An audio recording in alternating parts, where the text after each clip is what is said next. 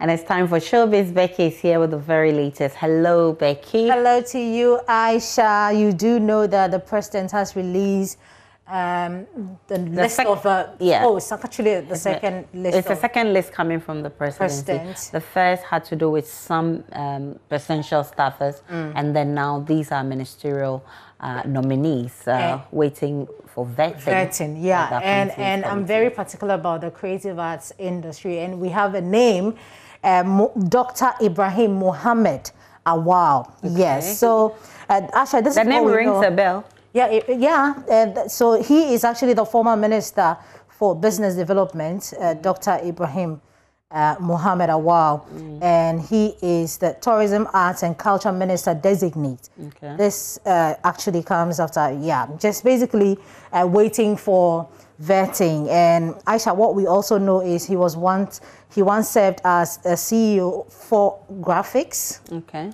And he's married with 4 children. Okay. And so we're waiting for,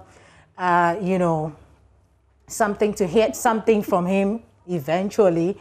After looking forward to seeing his performance in the creative arts industry. Prior to the nomination, the creative arts sector has been in the news as to the kind of reforms that you need to have in there.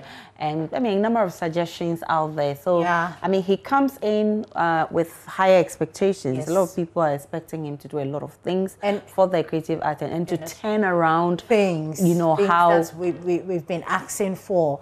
And Aisha, I'm also looking forward to the person that I don't know who picks the deputy minister. The president. Oh, okay. So we'll be waiting for the president.